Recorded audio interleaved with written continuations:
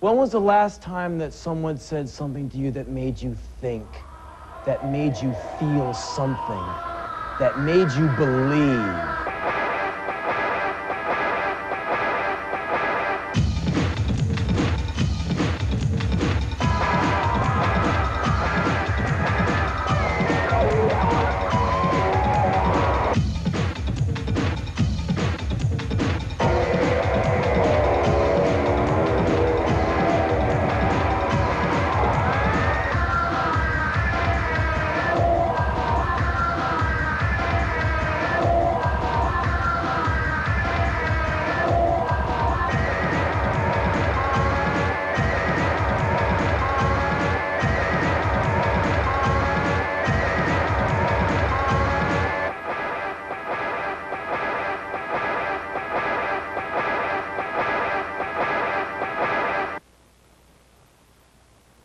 Honey, I'm home. Honey, I'm home. Honey, I'm home. Honey, at the tone, it's me, hon. At the tone, I'm home, hon. Honey, I'm foam. Rubber. Honey, I'm prone. Honey, I'm prone. No, honey, I'm a buttered scone.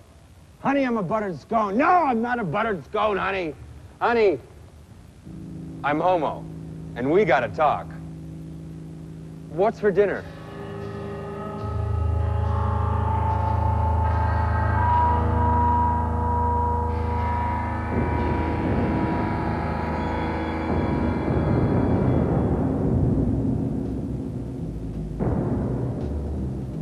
John Paul Sartre, I know you're dead, but that don't take you out of my head. John Paul Sartre, you are in a rigor mortis state, but I still want you to take me out on a date. We can go to the Seine or the Rue Madeleine. We can go in a car to the Gare Saint Lazare. We can walk, we can talk, deface your tombstone with chalk. I'll dress up like a slut in a sleazy boudoir. I'll say, hey, shut up. So what about Simone de Beauvoir? John Paul Sartre, fill me with Autre, or spit in my face and call me a tartra. Come back from the dead, fill me with dread, whisper sweet nothingness into my head.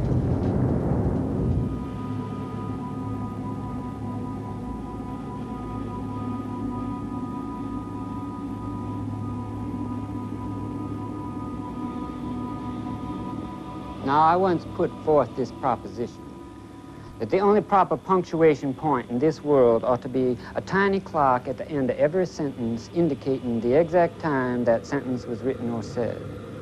Why, it is as if nothing mattered but context, and I guess nothing does. Thus, anything that marks time frightens me. When the context decays, I don't perceive any space between beginning and end, only a terror as to what is lost. But hey, let's be modern here, not nihilistic. Let the new physics serve our new needs. The complex allows for everything. If desire can be hate, then the dream can be real. A startled heart can act just like a string, threaded through our mutual gaze. It ties this lie called time up into a rock. You loaded your gun with it once and blew this jaded mind of mine away.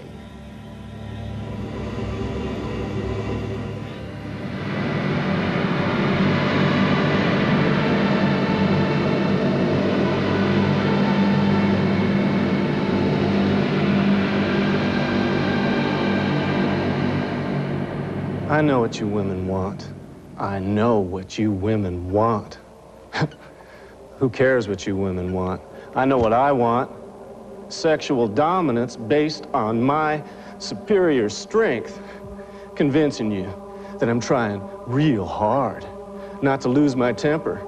And that the only reason why I'd ever bust your nose, bust your eye, throw you into a wall is because I'm so sensitive. I can't stand to be misunderstood. You fall for that every single time.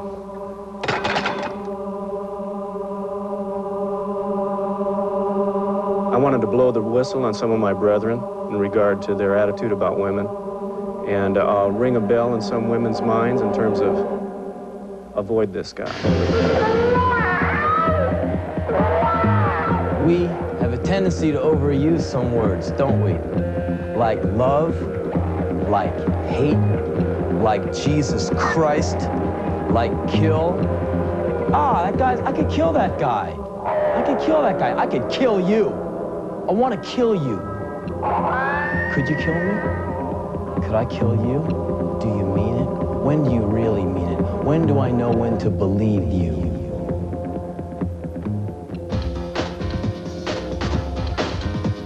I swear, I will never do anything to hurt you. I swear, I won't make you wash my socks or eat disgusting cheese.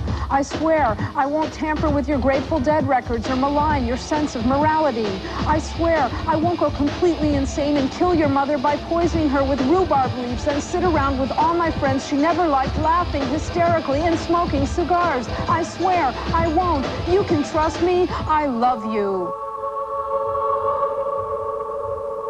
Words can be dangerous and precious. Say something to hurt a person or condemn a person, or you could say something to praise a person and make them feel rather better. Welcome to the United States of Poetry. I got a rock and roll mythology. I got a total apocalypse mythology. I got the most post-hysterical of poetry. And if it ain't coming at you, it's breezed on by. I got the heavy-duty political intent. I got the worm far free-form time and little content. I got breezy ways and bop and raise. When the word explodes, the mother's load is where I'm at. And it's right here. But you cannot see. It doesn't matter anyway, since you cannot breathe. You see, the words mean they're putting on the squeeze. They can strangle you. Hey, what's that mean? Say what he say. Say what he said. He said he said. He said he said. What he said. Go on and say he said. What he said to say. That's what he said. That's what he said to say. He said to say. Ow! Oh! Open up the book with your finger hook and scan it with your television eyes. Television eyes. Ah, stick it with your eyes. Stick out your tongue. Memorize it. It's just you reading. The book is breathing.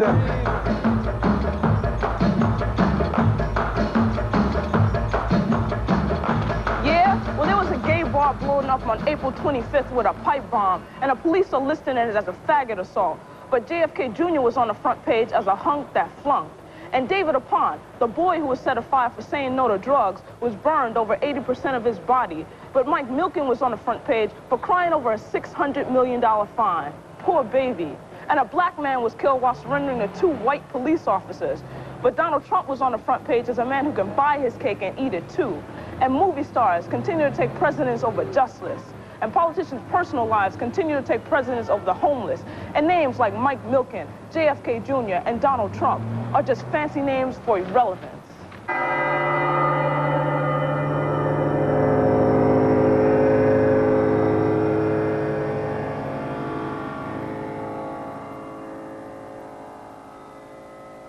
It's about a columnist in the town I live in that I don't like. He says a lot of stuff behind the back. He's a sneaky snake of a son of a bitch, and I don't like him. Ah! Liz Grizzard, I'm calling you out. I read your column and it made me puke. If you're just boring, it would be all right, but you find old fires that belie your sloth. You're a knee-jerk, myopic, supercilious, half-baked, neo-closet, white supremacist, mixed-drink swilling, country club Reaganite, petty bourgeois, woman-bashing, beat music listening, pork barrel, good old boy, homophobic cheese dick. That's all I got to say on the subject.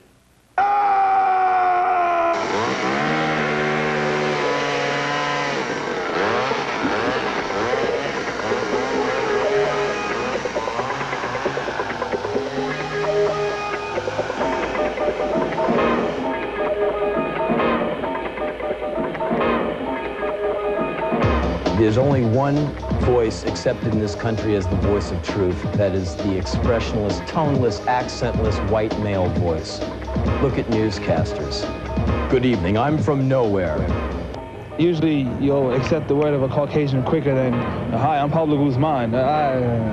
You know, it's probably talking about some kid slipped on the ice thing, you know. Oh, here's Dan Rather. Oh, he's got something important to say, you know. If you have anything that smacks of any kind of culture, any kind of accent, it's a put down to the vast white audience.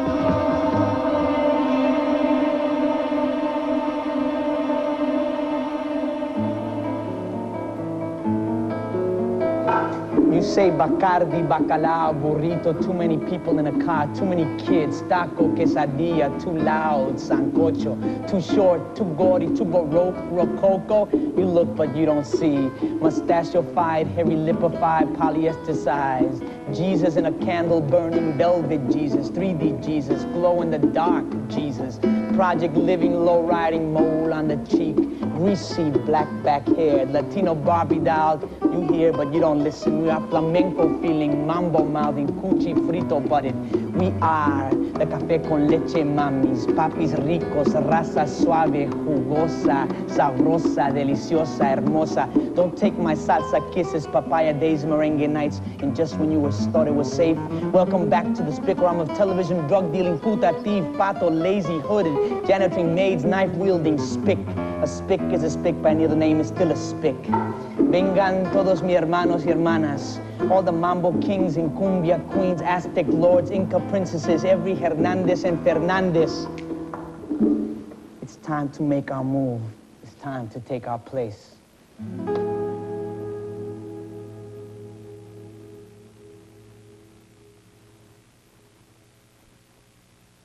This was an exorcism.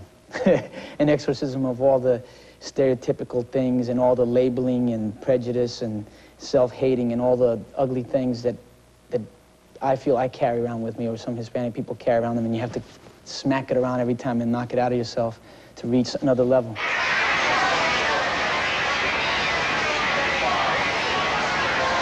Heather BBBB, the African daughter, down for wisdom and universal order. I look beyond this material reality, only to find jealous MCs want to battle me. They whine, cry, kick, fight, fuss, but they fail to realize lyrics are a must. Whether from the East Coast or the West, take that gold off your chest and make your lyrics fresh. Pick your afro, take off the Kango, put down the pork and peel the mango. Cause yes, Heather B picks up the mic and practice, radiating wisdom, truth and blackness. Negative DJs, I don't attract this. You're dissing black women and dealing with slackness. You're a hypocrite. You can't test my lyrics. I walk in knowledge while you waddle in ignorance.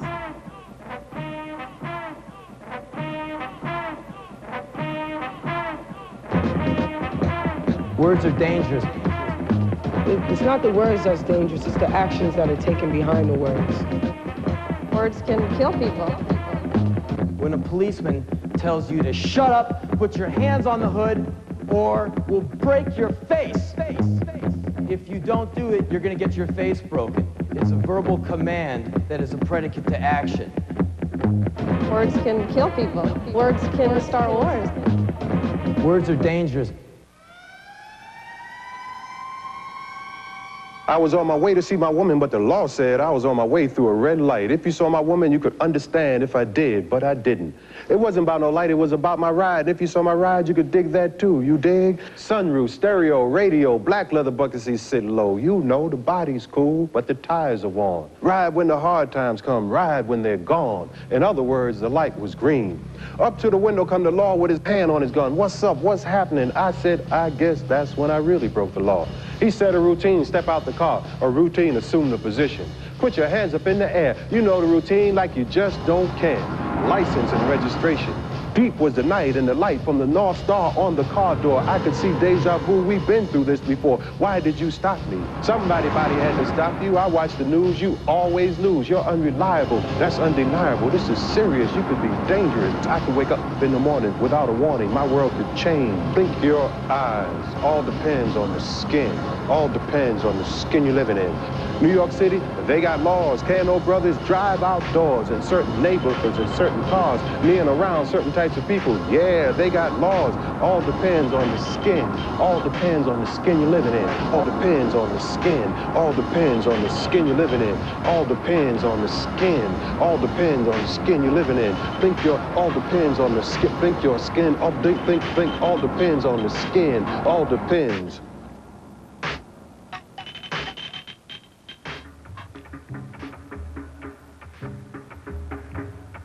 Nigga Rican blues is about bridging the gap between the Puerto Rican culture and the African American culture, which they say are two different cultures, but sometimes they are one and the same.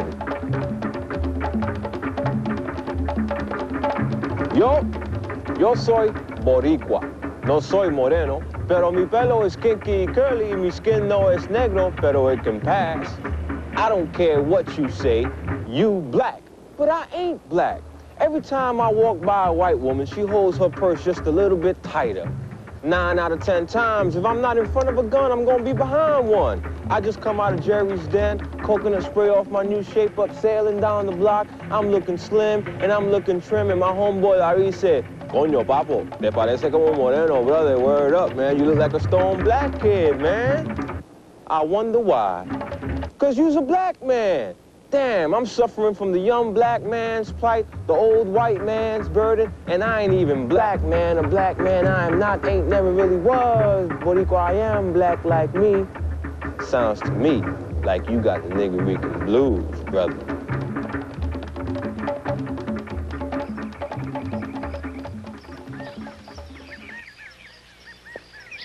Sometimes I think I should write a letter to all the people who are not me. That is, sometimes I think it's my American duty to write a letter to all the people who are not me, who have nothing in common with me. I don't know, just to see if they would write back, and if they would write back just to see what they would say. I sit in cafes and I wonder who all these people can be, who all these people are who are not me, have nothing in common with me. I see strangers slurping their espressos in an out-of-town fashion. I ask them for their names and addresses. They never refuse me. Over the years, I've amassed thousands of names and addresses.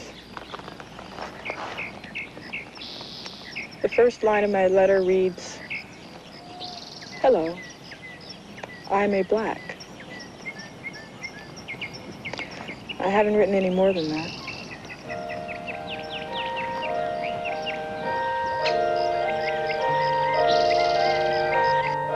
When we are censored, we are crippled, we are neutered, we are rendered impotent by those who fear. And that's the only way our government can make us think that they're powerful, by rendering us neutral, by taking our voices away.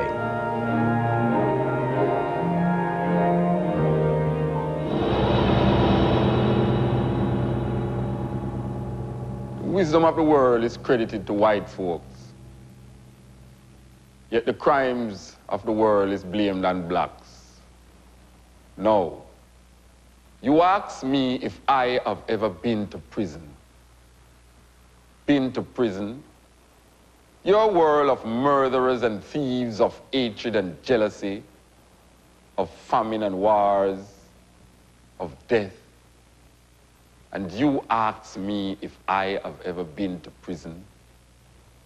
I answer, yes, I am still there trying to escape.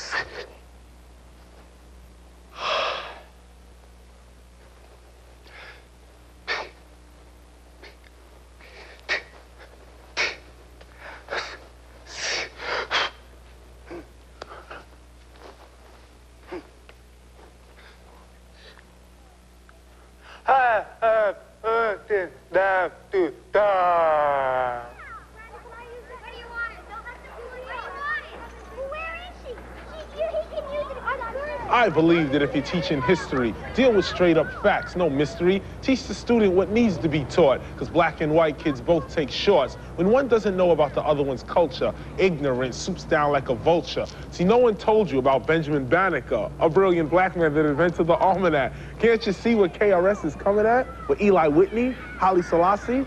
Granville Woods made the walkie-talkie. Lewis Latimer improved on Edison. Charles Drew did a lot for medicine. Garrett Morgan made the traffic lights. Harriet Tubman freed the slaves at night.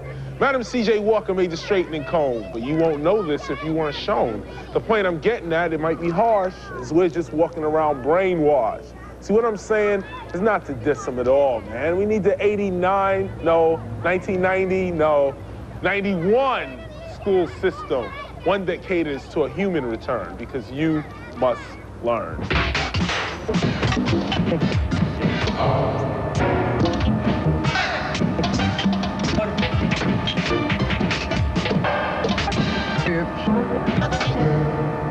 I'm gonna stomp on some necks tonight. I wanna rip my fucking skin off and be exposed to the stupid starlight. I'm a walking nerve machine. Don't get too close. I'm a jumpy kind of guy with a revolver. Don't push me around either. You know, I'm starting to use my cats as dairy animals. I milk them right over my cereal. Sure, you're saying, there's not enough milk in a cat for a whole bowl of cereal. Well, you know what? You're right. I just use a little less cereal, and when I really need a drink, I hold the cat right up to my face and suck my drink.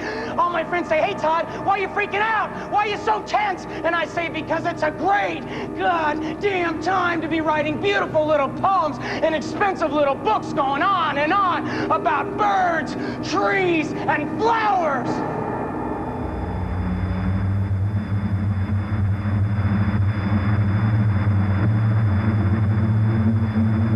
I cry big fat tears, stir up the phantoms of dread. Baby, baby, there are so many dead. You crawl inside my head, make it all better. Sing hush, mama, hush, food to break the sadness. Bring me a lime green dog, a pumpkin with mustache, mold a face out of clay, stick a flag in one eye, paint a flying girl, dance up a storm inside me, banish the demons, sing, eat, mama, eat, food to break the sadness.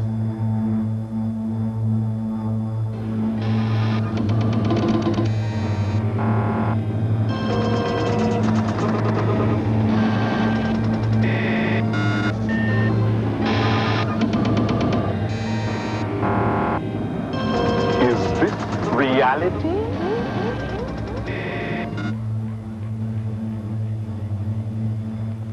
This is a story about an African named reggae, jazz, blues, calypso, kaiso, salsa, rhythms.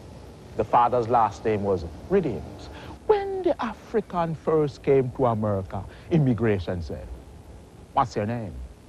The African said, dum, dum, dum, dum, dum, dum, dum, dum. Oh,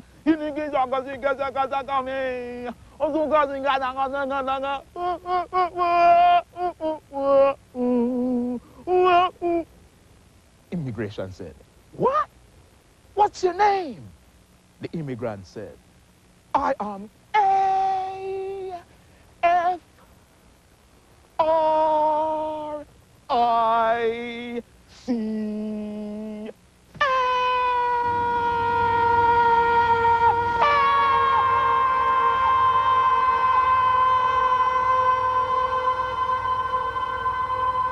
You're black, you're yellow, you're red, you're white, you're blue. You've got the word. Just say it. Rich, poor, straight, gay. For liberation, not only of myself, but others. In jail, in hell. It's an effective attack on all the things that bug me. You gotta get up. You gotta yell. Make my head explode. You gotta yell, scream. Primal scream. You gotta rage. You gotta be heard. One voice. Mine is only one voice of a Hispanic people. If you're deaf, if you're mute, you have to be heard. Politically and militantly and poetry. I want everybody to keep trying. You have to go, go, go, go, go, go, go, stop!